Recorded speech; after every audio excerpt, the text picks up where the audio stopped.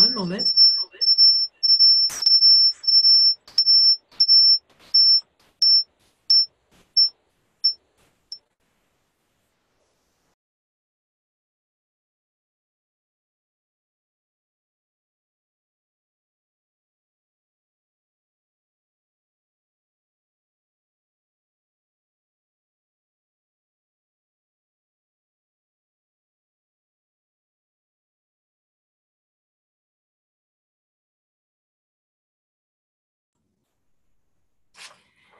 Hello, everyone. Let's try that again. Welcome to the Academy for Eating Disorders webinar entitled Radically Open Dialectical Behavior Therapy with Allison Donovan and Sarah McLaren from Melrose Center.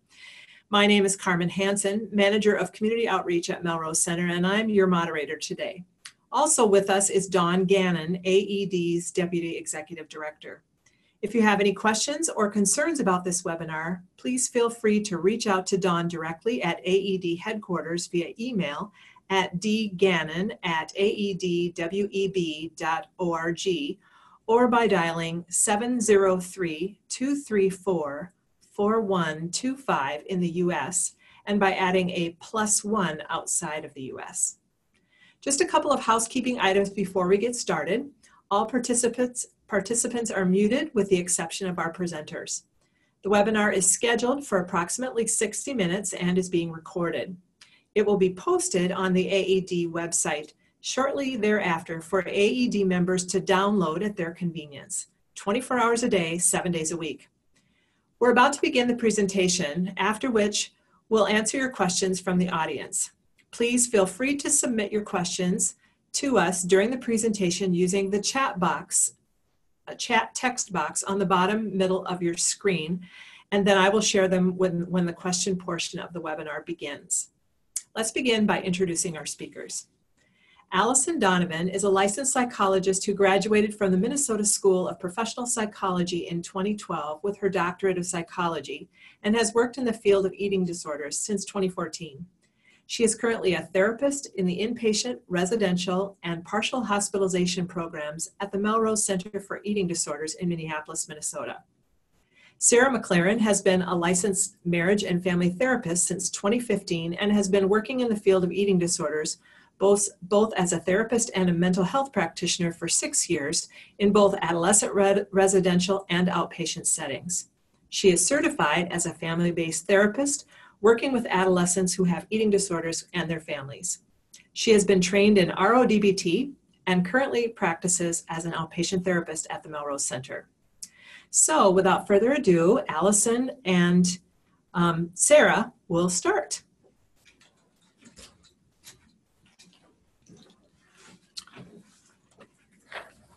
All right. Hi, everybody. I'm Allison.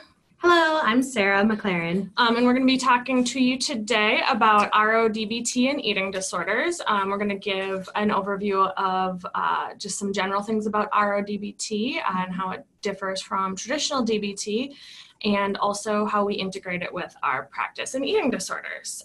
So yeah, I guess Sarah, you'll start. I'll start. So what is RODBT? RODBT was created just a few decades ago by Dr. Thomas Lynch and his team in the UK.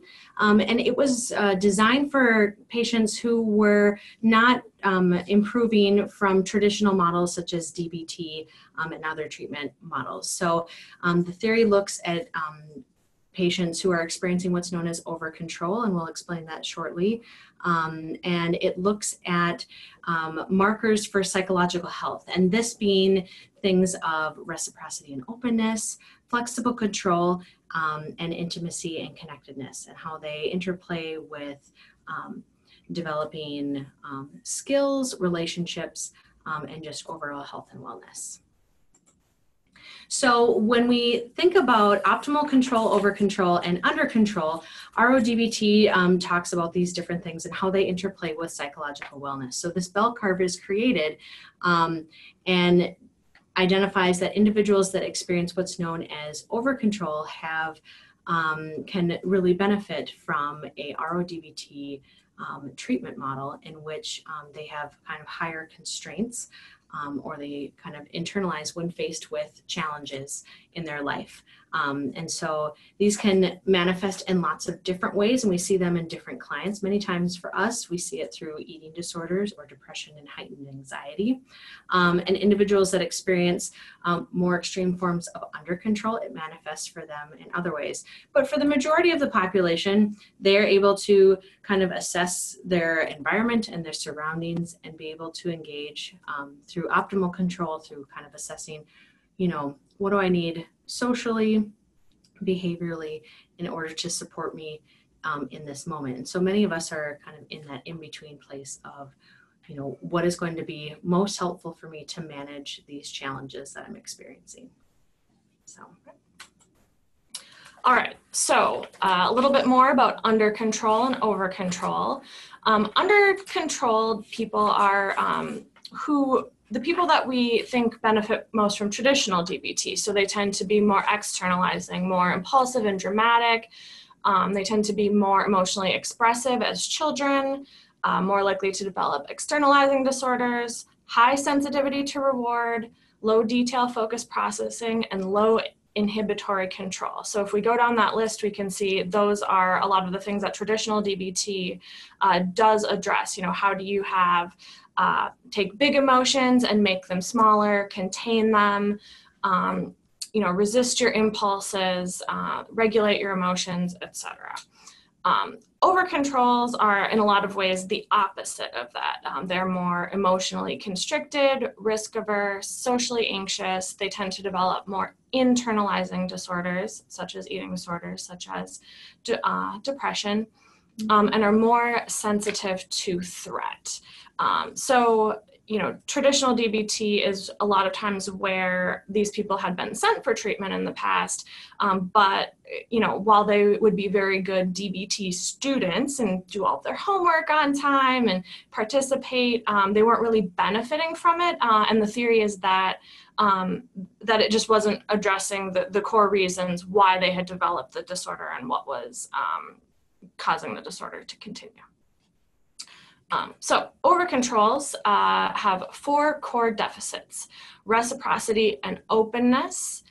They have trouble, engaging with other people, being open, being intimate, flexible responding, being able to assess a situation and respond accordingly, emotional expression and awareness, and social connectedness and intimacy. So this is what RODBT addresses, are these 4 core deficits. And so then we look at, one of the ways is looking at how RODBT may be different and also similar to traditional DBT. So we look at some of the behavioral principles and dialectical philosophy between the two. So for individuals who are experience more under-controlled tendencies. They may experience more cluster B or dramatic erotic type of personality styles. So these clients may experience more like a borderline or antisocial personality disorders. But for individuals that have more over-controlled tendencies, clusters such as A and C can manifest. So these can be avoidant, obsessive compulsive, schizoid personality disorders, paranoid personality disorders, but also things like chronic depression, anxiety, and anorexia nervosa and other elements of eating disorders as well. And so kind of when we look at those two, similar to what Allison was saying, so for individuals that would really benefit from DBT is that kind of heightened emotion expression where it's more outward, and RO is when we're looking at more of that internalization where they're managing some of those challenges internally. So DBT, we look at, there tends to be a little bit more anxious attachment styles in their relationships. So they may seek attachment with their therapist or support network more readily. So there's fears of maybe abandonment or ruptures in relationships. And so some of those core problems that we oftentimes work with patients in those populations are looking at emotional regulation and impulse control. Whereas a client that could benefit from RODBT is they may experience more avoidant attachment styles. So they have difficulty attaching or difficulty reaching out for support, whether that's from a therapist, family members, or peers, and difficulty kind of increasing those various intimacy levels, especially when there's conflict. So they tend to be a little bit more avoidant. And so core problems that when we're working with those types of clients, it can be, how do we work on social signaling, increasing openness and flexibility, and when there's challenges in those two areas, sometimes a client can come across as maybe aloof, or just difficulty with that connectedness.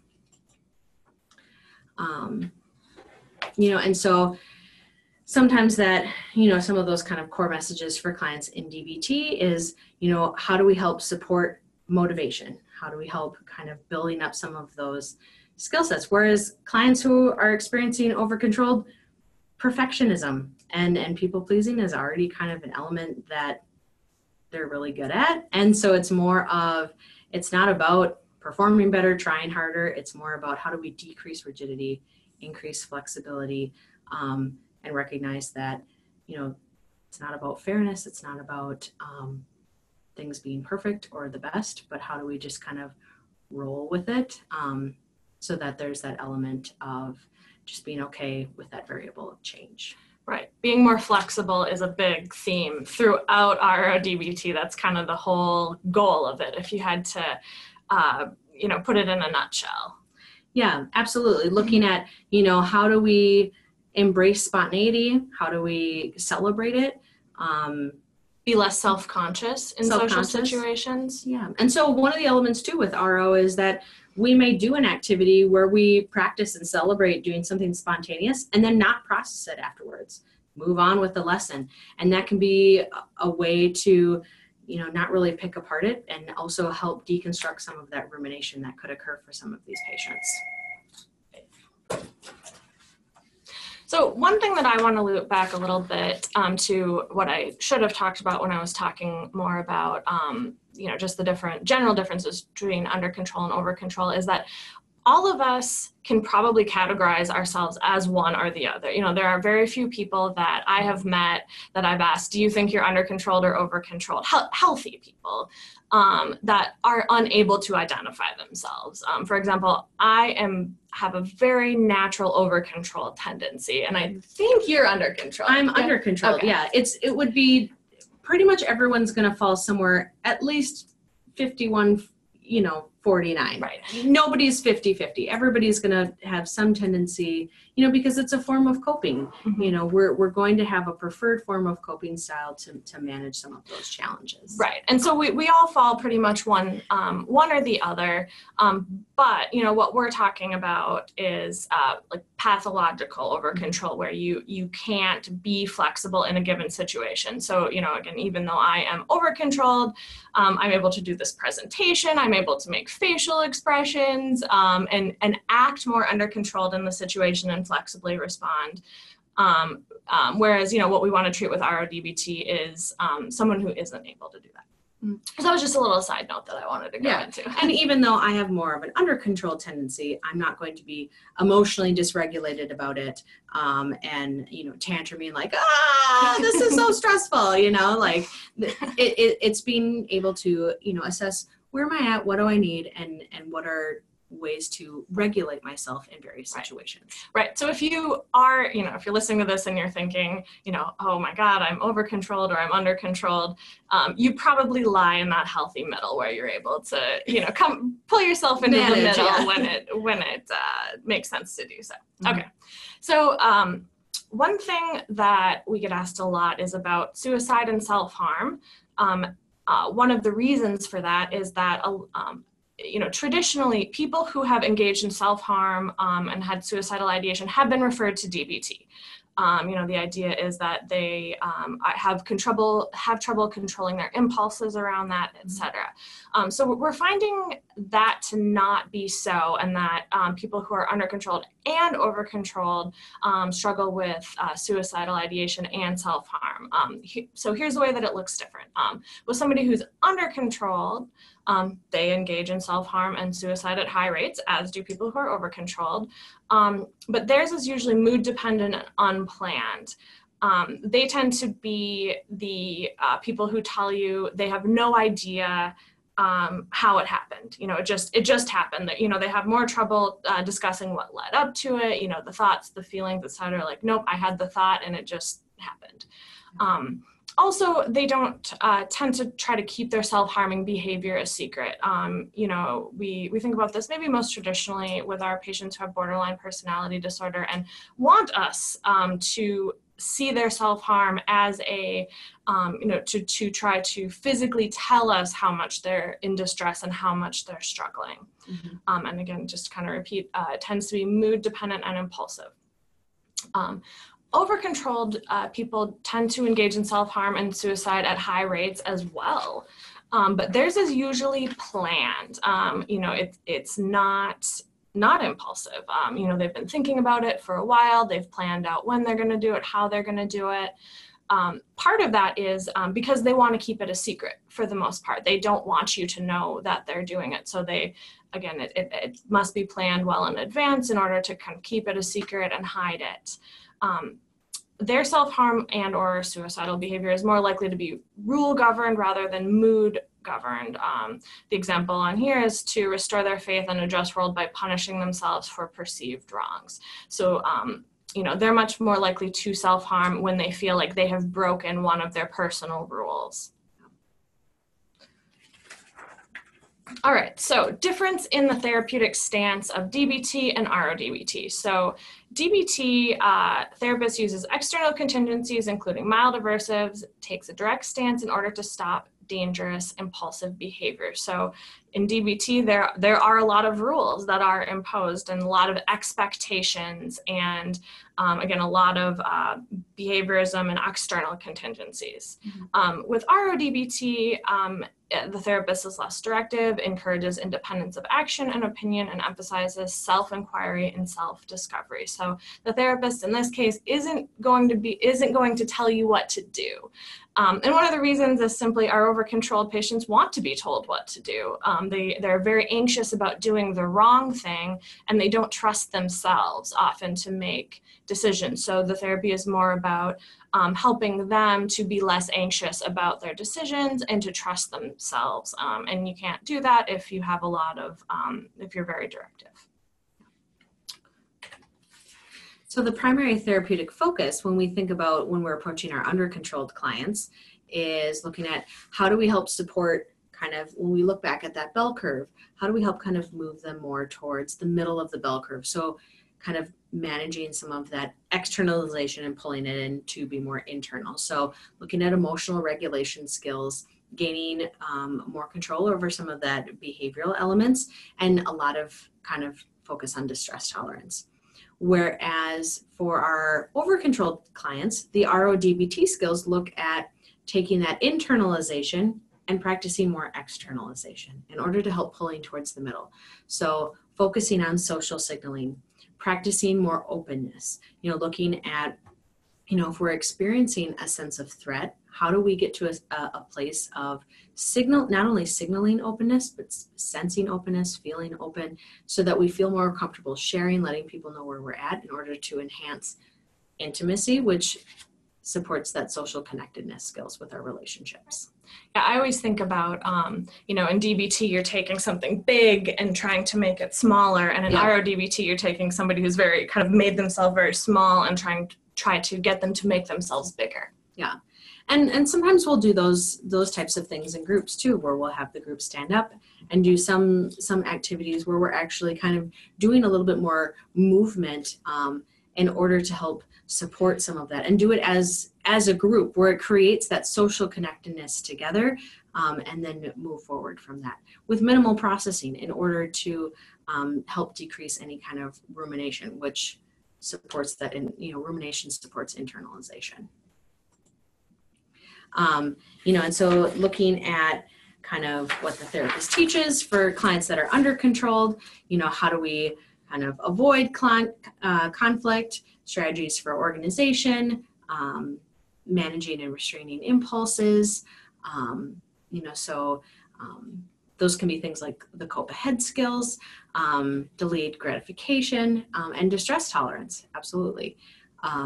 And the reality is these are types of things that individuals that experience over control come very naturally. Right. They're already very good at. They don't need more practice. They're very good at it. And so when they're doing some of those skills already, they're like, "Ooh, I got it. You know, and so they're just like, how do I do it better? You know, for many clients that are over controlled, it's just like too much of a good thing. I'm just going to add more control.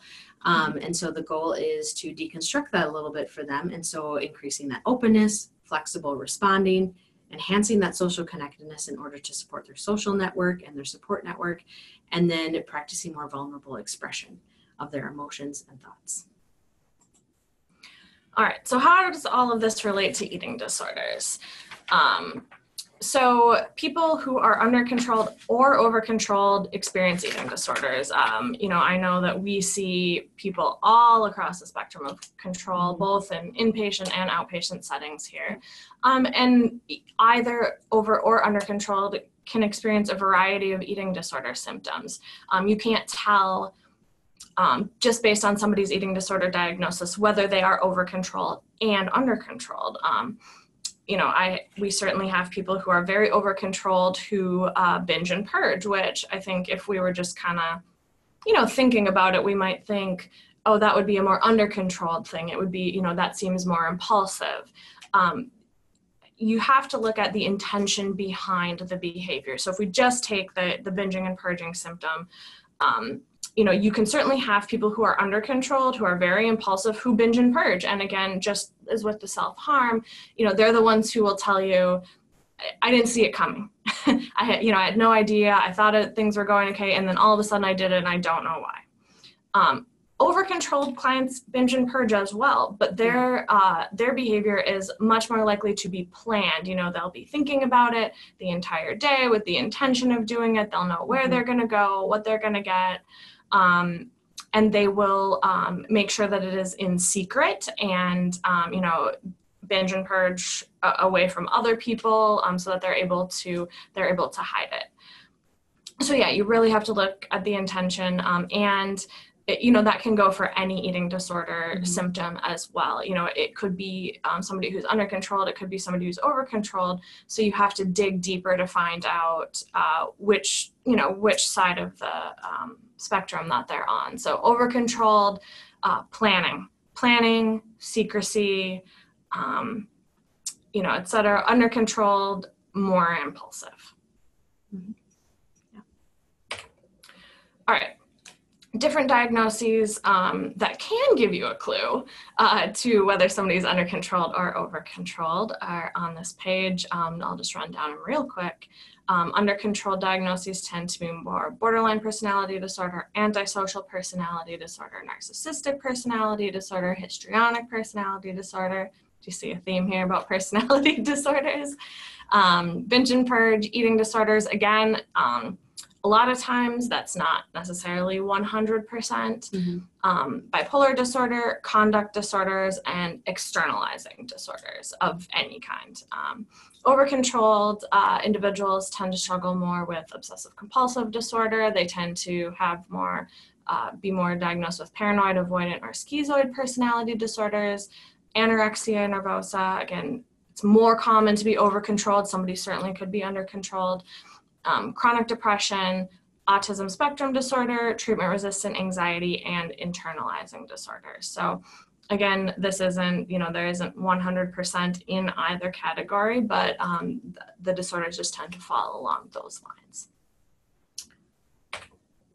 All right, so in addition to the distinction between under-controlled and over-controlled, there are two distinct subtypes within over control. And I think, you know, this can, if you're not aware of this, it can be difficult to identify some people who are over controlled because these two subtypes can look very, very different. And we all have clients like these. Yeah.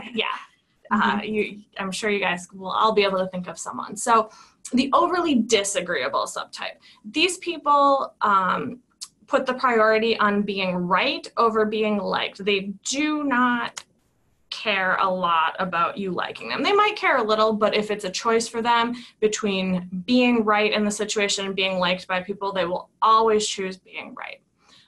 They can be pro-social, but are willing to be unfriendly in order to achieve an objective, even if it damages the relationship. They tend to have more flat or inhibited emotional expressions when under stress. They may see themselves as a loner, and they have a tough exterior, but typically are pretty insecure and anxious underneath, but they will not show that if at all humanly possible. They will do anything to not. So, you know, these are the types of clients that you'll have in session that will, you know, you'll give suggestions and you'll give suggestions and they'll say, no, no, no, that's not going to work. That's not going to work. And they don't care if you don't like that. They tend to be the patients that we think of as more of our difficult patients.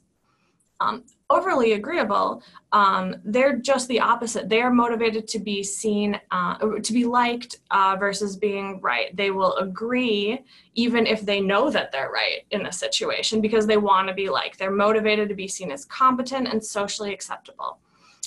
However, this can be pretty exhausting because they always have to be on. They always feel like they're performing. They will often display disingenuous or incongruent expressions to their actual emotion. So somebody who's in a lot of distress but is smiling through it, which can be, you know, if you've been, if you interacted with somebody like that, which I'm sure you guys all have, it can be kind of disconcerting. You know, they're the ones who are going to be telling you about the most horrible thing that's happened to them in their life and be smiling throughout it. And they oftentimes, or most of the time, aren't even aware that they're doing that. They have no idea that it's incongruent. They display pro-social behavior, and it appears intimacy enhancing, yet they fear personal disclosure. This is the person who has a lot of friends, but if you ask their friends, they might say they don't really know a lot about the person. You know, they'll say they're a great listener, they're easy to disclose information to, but they are the person who rarely discloses personal things about themselves. They like to keep it on the surface. And these patients or clients might work hard to convince their therapist that they are fine or okay.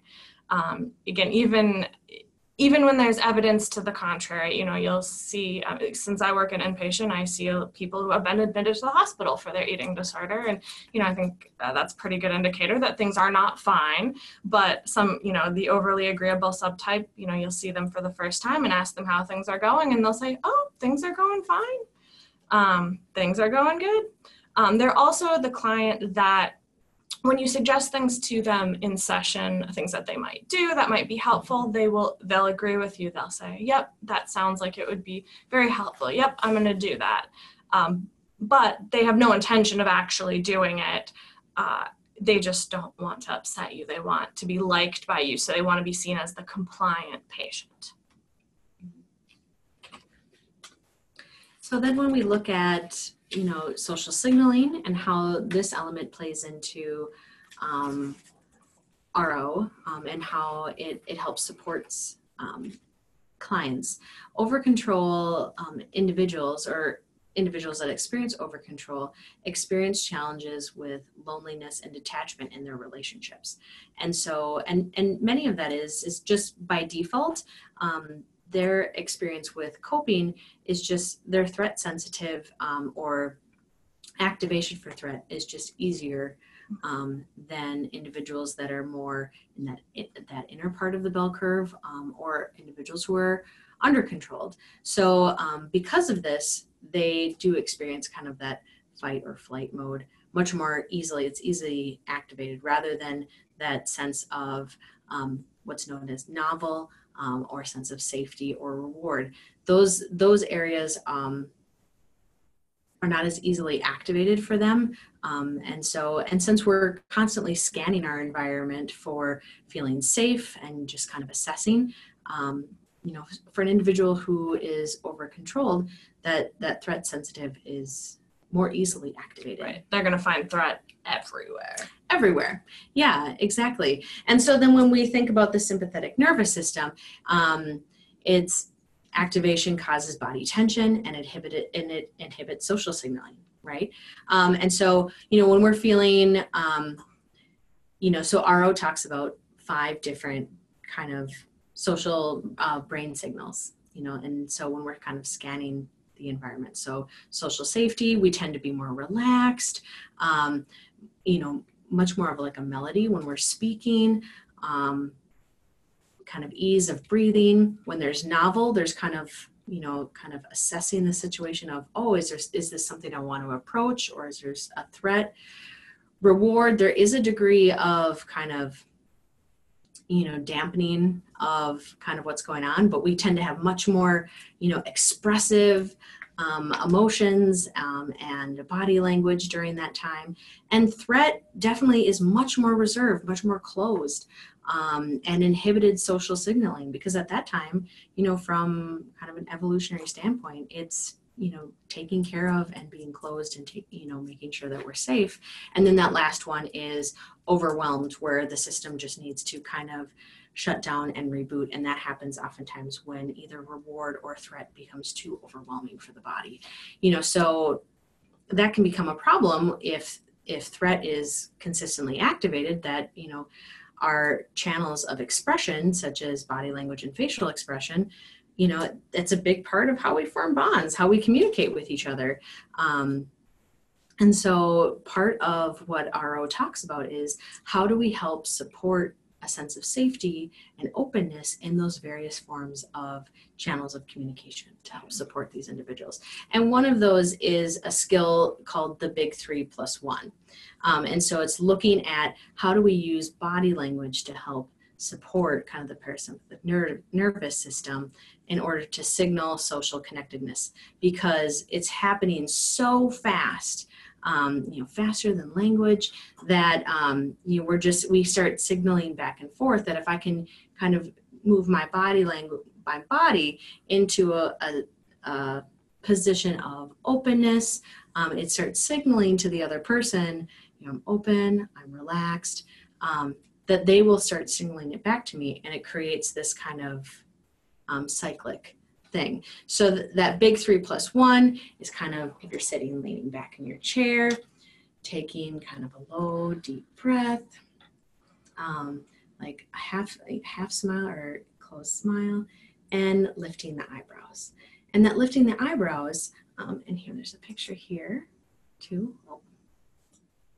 Here, that lifting the eyebrows engages the various muscles, just the very minor muscles here around the eyes and the lips, and it shows interest, engagement, and it's slightly different than that DBT half smile, right?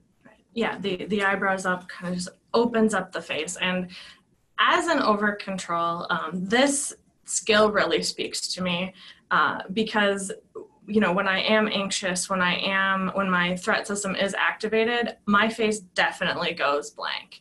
And it is hard to make genuine facial expressions at that point. And so that is something that I've had to practice a lot. And the Big 3+1 skill is really helpful in that. So, being able to actually just relax and make facial expressions, so you can connect with other people, because it's really hard to connect with a person who's just completely flat.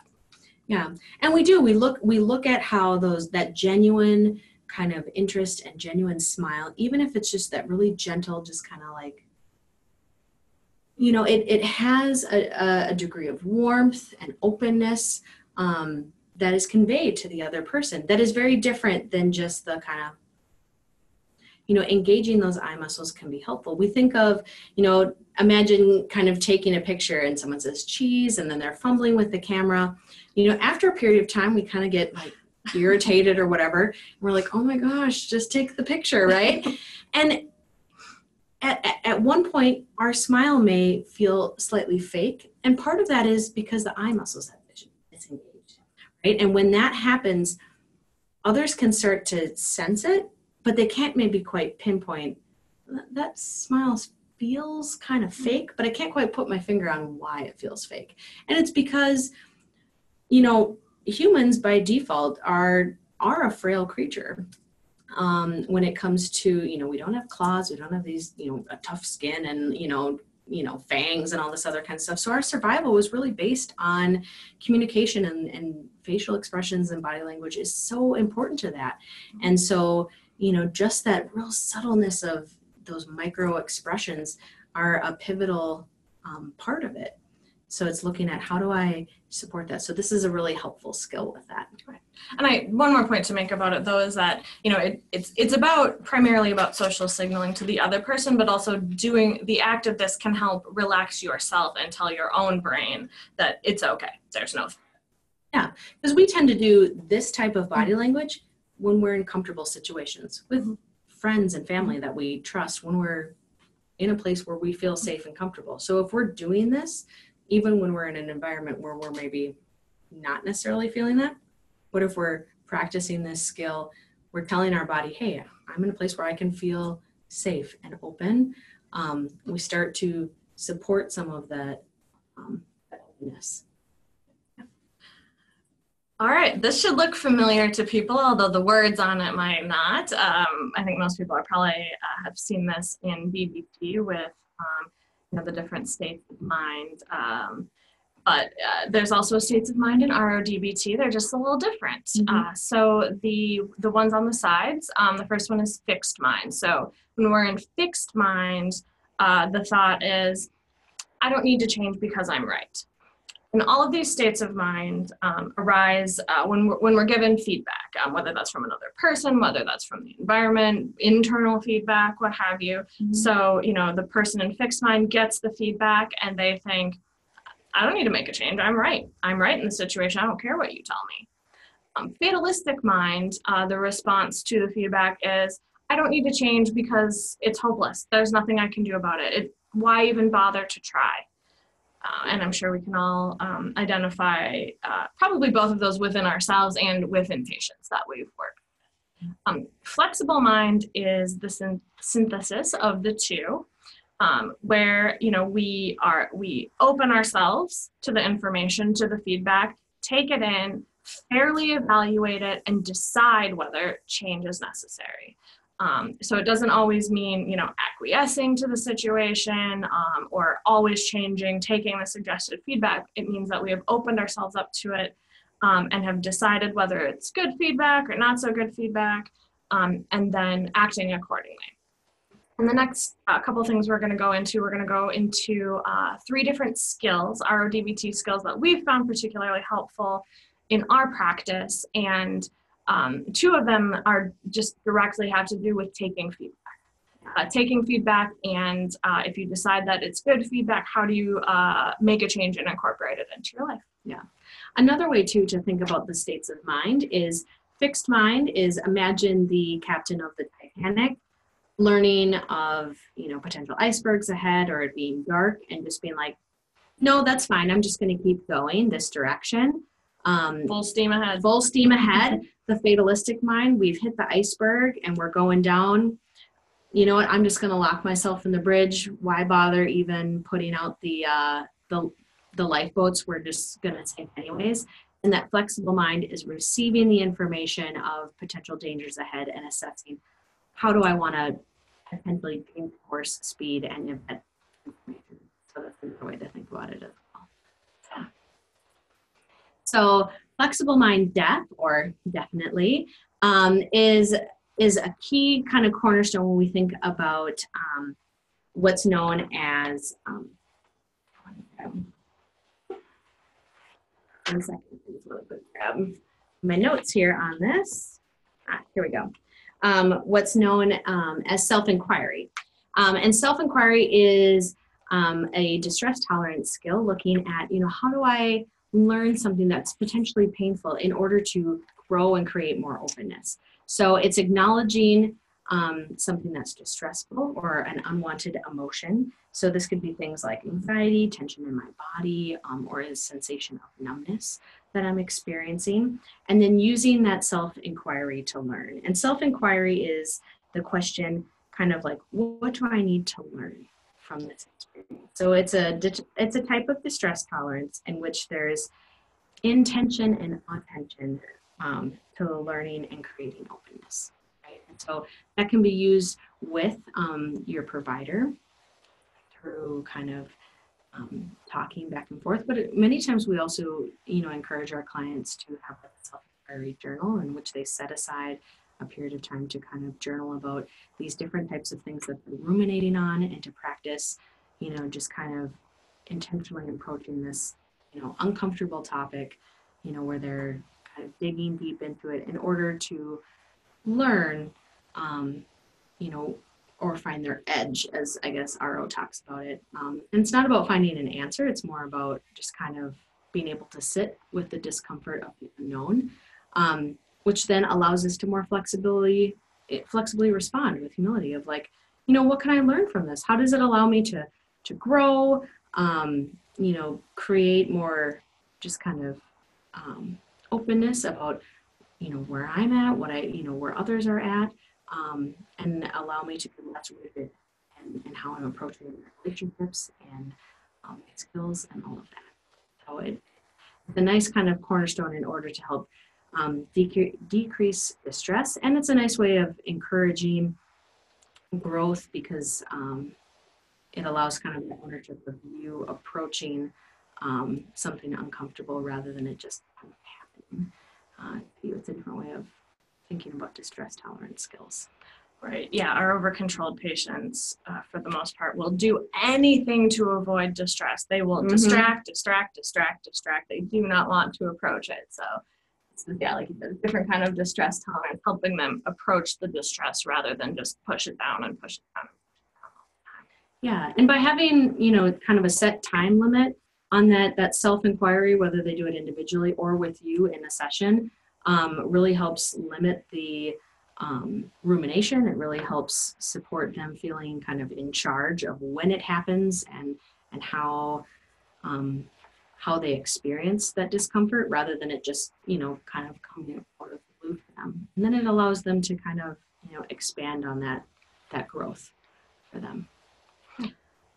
All right, next skill is the adopt skill, and you're going to notice a theme in these skills. RODBT loves acronyms, just like traditional DBT.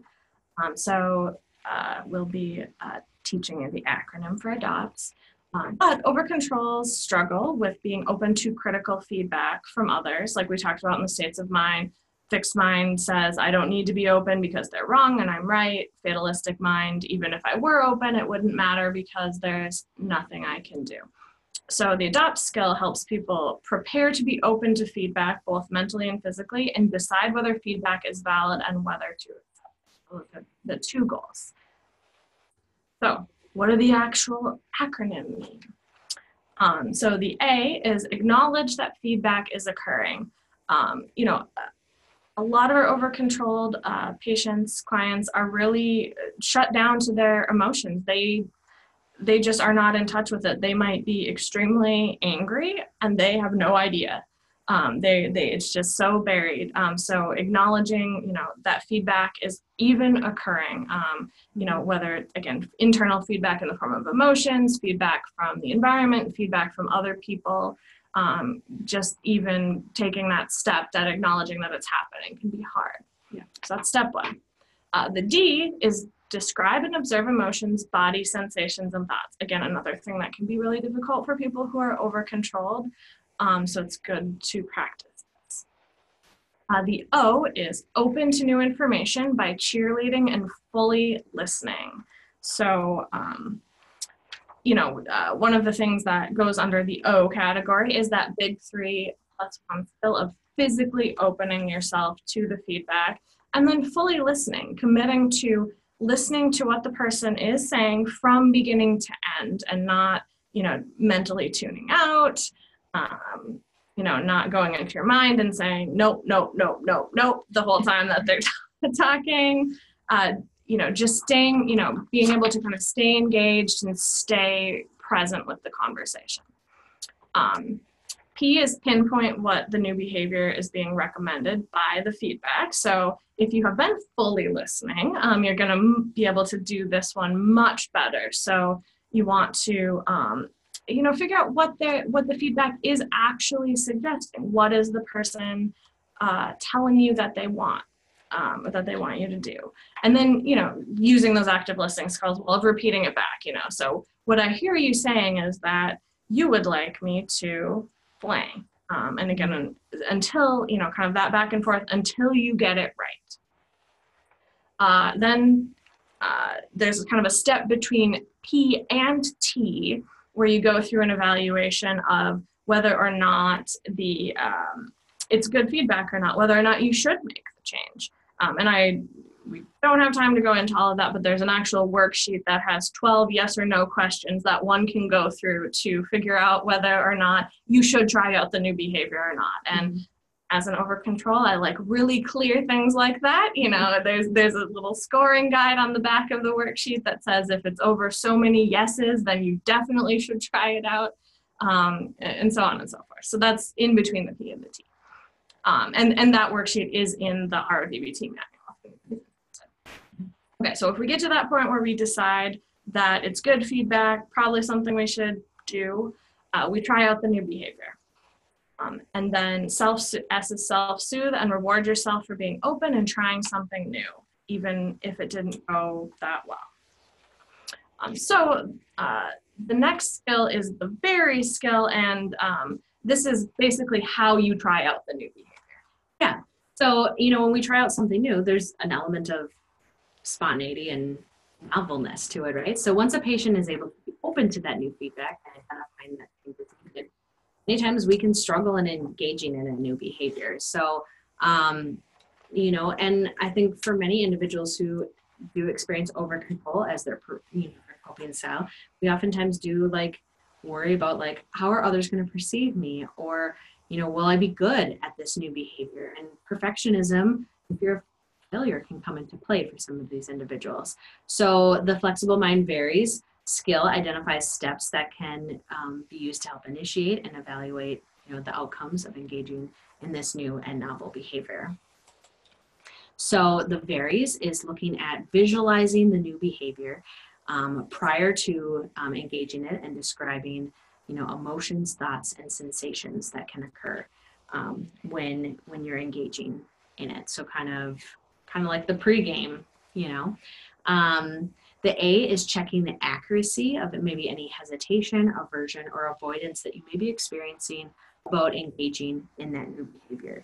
So asking yourself some of those types of questions are what are my expectations or predictions of what could maybe happen if I try out this new behavior? So noticing what could be my hesitation? Am I experiencing some stress or am I worried that I'm going to fail or not be good at it, or that kind of thing of, really allowing, and that's kind of that self-inquiry. So what's happening for me that's creating that hesitation? The R looks at relinquishing compulsive planning, rehearsal, or preparation, right? So sometimes it can be helpful to plan or prepare for certain interactions, right? We can all think about, there are obviously going to be some things where it makes sense to prepare, and there's other things where it doesn't, right? So maybe, practicing some interview questions for a new job, that could be a good time to practice some preparation or planning. Practicing conversation topics for a party on Friday night, maybe not, right? Could that be masquerading as potential avoidance that could eventually kind of freak us out and create so much anxiety that we then end up right? So it's allowing that curiosity of what is that preparation or planning kind of doing, right? The I is looking at activating one's social safety, so big 3+1 type of stuff, and then initiating the new behavior. So the goal is always looking at how do I get to that sense of feeling safe, comfortable, and in a more calm place in order to activate that behavior. And then that last part is after the behavior has been engaged in, kind of evaluating the outcomes in a non-judgmental way, right? So exploring kind of, how did it go? What was helpful? What was unhelpful? Do I want to do this behavior again? Do I not? Do I want it to be different? What would that look like, right?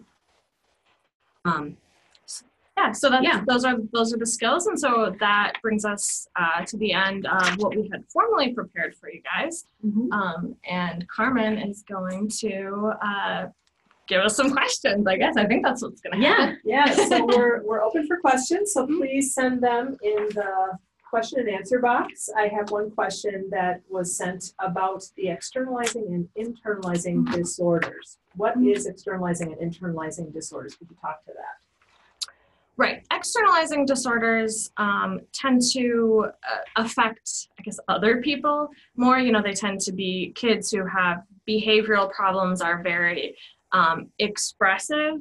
You know, you tend to, just more behavior problems. You know, somebody who has maybe antisocial personality disorder, very externalizing. It's affecting mostly affecting their environment, the things around them, you know, and internalizing is the opposite of where they're taking it out on themselves. They're the one being punished. A lot of times, depression I would think of as an internalizing disorder, not always. You know, anorexia, that, you know, those types of disorders that tend to harm the person more than anything. Okay, any other questions? We have had a number of questions about availability of the slides, and we will share the slides with AED, so that could be downloaded potentially from their website. The audio tape of this, or actually the video, will be available tomorrow, I believe, per AED. So you'll be able to come back to the website and be able to watch it at your leisure. So any other questions for our speakers today?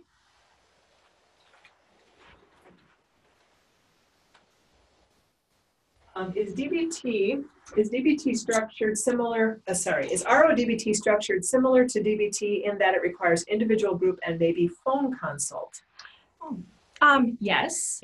Although, so definitely individual and group. So in an adherent program, it would be an individual therapy session every week, and then a 2.5-hour group. Here at Melrose, we actually don't run a 2.5-hour group. There's a lot of reasons for that. So we do have a 1 hour of group a week. But yeah, if you were in an adherent program, you would have both of those components. Phone consultation, yes, although our over-controlled patients tend to not utilize it very much. Certainly not as much as under-controlled individuals do. And it's also 30 weeks, similar to DBT. And so there are mindfulness modules similar to DBT as well, and then those various kind of distress skills as well. Here's another question. How do you conceptualize individuals who have a comorbid diagnosis of an eating disorder and borderline personality disorder? Are they good candidates for DBT, RODBT, or both? One of the resources that Dr. Lynch provided is a word matching sheet in which, you know, if there's clients where we're not 100% kind of sure where they may lie, we'll utilize that tool to kind of assess kind of which camp they may lie in, if they're more over-controlled or under-controlled. And that will help kind of gear us more towards, you know, if DBT or RODBT would be a better fit for them, because it helps kind of notice kind of where their tendencies may be if they lean one way or the other. Right. However, I would say if somebody has is accurately diagnosed with borderline personality disorder, much more often than not, they're going to be helped more by traditional DBT. However, I've had patients who I feel have been incorrectly diagnosed with borderline personality disorder because they have been self-harming. And like we talked about earlier in the presentation, you can be over-controlled and self-harm, and it can look the same outwardly, but internally it's a lot different process. So those people, again, much better helped by radically open DBT. So if somebody has an accurate diagnosis of borderline personality disorder, probably traditional DBT is the way to go. So if you suspect that a client is over-controlled, however, when they relapse into eating disorder, substance, and or trying to work through trauma, the patient ramps up and is more impulsive and has more risky behaviors. What are your thoughts about that, that type of waffling back and forth. Yeah, that's tough. Yeah. And I think it just, I think you kind of have to use your judgment from knowing the person, what would better help them. If you've known them for a long time and you know them to be very over controlled, and they're just kind of, I don't know how to say it in like in a helpful way, but they look more impulsive as they ramp up. You probably would still want to refer them to RO-DBT, but otherwise traditional DBT. I just, again, just wanting to emphasize that the behavior can look the same. The example I always give in my groups is, you've got somebody who is under controlled, who starts a new job, they get there and their cube mates, day one, chewing gum really loud. Somebody who is under controlled is going to whack them with the stapler day one. The person is not going to have to wonder why they did that. An over control would start that same job and they would sit there with the annoying gum chewing person for a year, and then the person, one day asks them to borrow a pencil and they whack them over the head with the stapler. The person has no idea why that happened. It looks impulsive, but it's actually not impulsive. It's been building up over time. Yeah. And some skills in both DBT and RO can complement if a client is doing the other protocol. Yeah. So I do have some clients who are do have borderline and they are in a DBT program, and occasionally I will kind of cherry pick one or two, skills that are RO that will complement really well the kind of what they are doing because of how their eating disorder is manifesting for them, and vice versa, right? Somebody's doing RO-DBT protocol and there's just certain DBT skills that just really complement where they're at in their recovery. And so, that's that really nice thing about it being a spectrum, being able to kind of meet the client where they're at. Right, and I think that it just also kind of highlights the point. Clients are complicated. Yeah. It's nice to be able to say, yep, this is the treatment for this person, and if we do it completely adherently, it would 100% work, but, clients are complicated, so sometimes you got to mix it up.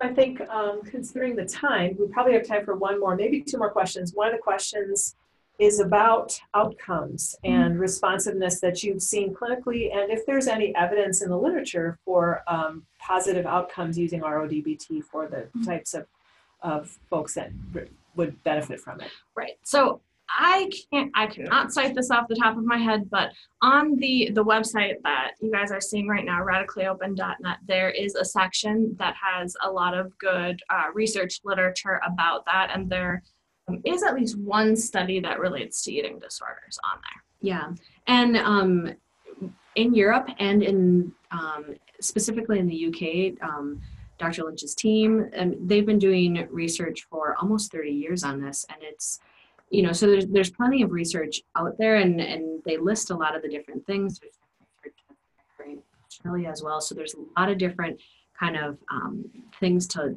look to.